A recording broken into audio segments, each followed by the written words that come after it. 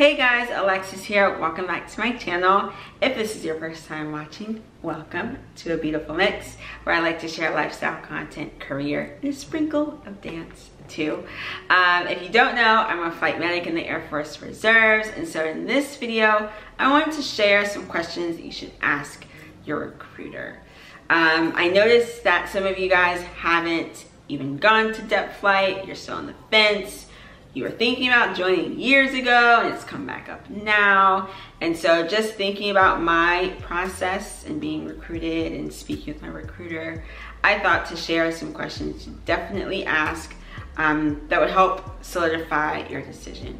My recruiting process, I felt like I was doing everything by myself. I didn't feel like I was guided or anything. But you know, for me, that's okay. I don't mind taking the initiative or asking questions or finding resources. So I was cool. And at that point in my life, I mean, I had my own bills. I was paying rent. So I was okay. But here are some questions that you should definitely ask. The first one has to do with jobs. So the cool thing when it comes to reserves is that we have more of a luxury to pick our job before we even get to basic. And so when you're presented with a list, it's helpful if you already know what you're interested in, what your preferences are, what your lifestyle should be, and what you need to live it. That will help determine what job you want to go with, right? And so I kind of already had those things already in my brain and knew as a dancer, as someone who's physically active, as someone who loves the body, that medical is the only thing I want. Right? So I made that very clear. So when you get a list of jobs, weigh those options that I just discussed and choose wisely. Also ask, where is that job available? So what base would you actually be attached to? Because you don't want to choose a job and have to drive 5 hours to get there. Do you want to drive 5 hours? So make those things clear, ask those questions so that your time in the reserves, it's enjoyable, it's not a hassle, your commute isn't stressful and straining, right? When it comes to your job and fulfilling your commitment. Also, if the recruiter knows anything about the length of your tech school, ask them that. I know the Air Force website, I think for my job specifically, it says, you know, you go to BMT and then you go to tech school.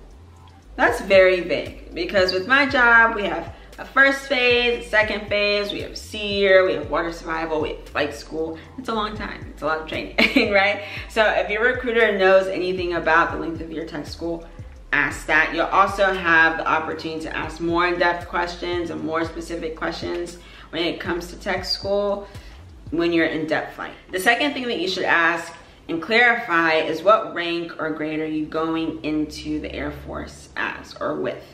Right? I had friends during basic who had trouble with their pay because there was confusion about how much they should be getting paid and at what rank or grade. So make sure that's clear. If you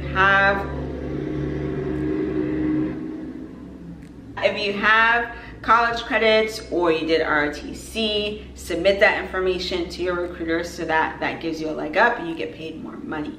I went in with a few college credits behind me, so I was able to get paid as an airman versus an airman basic during BMT. So make sure you ask those questions and see if you are eligible for more money, and if so, cool. Next, you should ask about benefits or perks that come with the length of your contract. Do you get benefits signing a 6-year versus a 4-year? And what does that actually mean? The 2 additional years that it lays out in the contract, what does that mean? What's your obligation? So ask the questions about all those words in the contract versus just signing, but ask questions, be in depth, make your recruiter do some work, okay? The next thing that you should ask is if you're currently in school, right? Do you need to stop your schooling?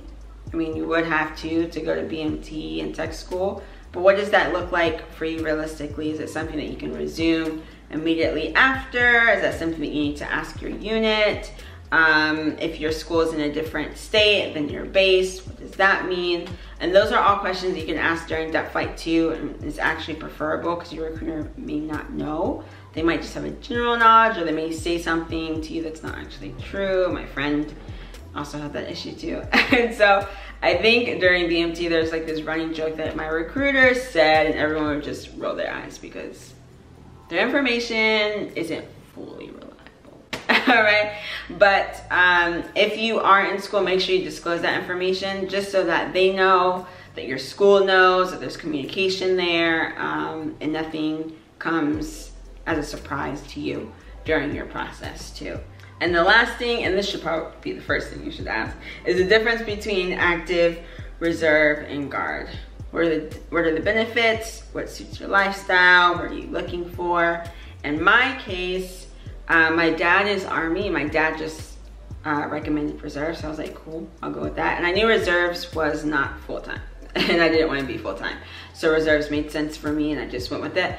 But if you want to know the difference, maybe guard serves you more. Ask the differences and see what works best for you. Maybe you go in thinking reserves is what you need, and then you say guard, or maybe active, depending on what you need at the moment. So ask that question too, to see what best serves you. Understand that your recruiter is a resource, and they're there to answer questions. Okay, though they have a quota to make, they are there to answer your question. So no question is a dumb question, and it's better to ask than regret that you didn't ask after you signed the line, after you signed your name, after you're at BMT and you're in tech school too. Yeah, so I hope these questions were helpful. If you have any other questions that you think I could answer, feel free to leave them in the comments below. And if you haven't subscribed already, make sure you click the button, and you do. But as always, thanks so much for watching, and I'll see you guys in the next video. Peace.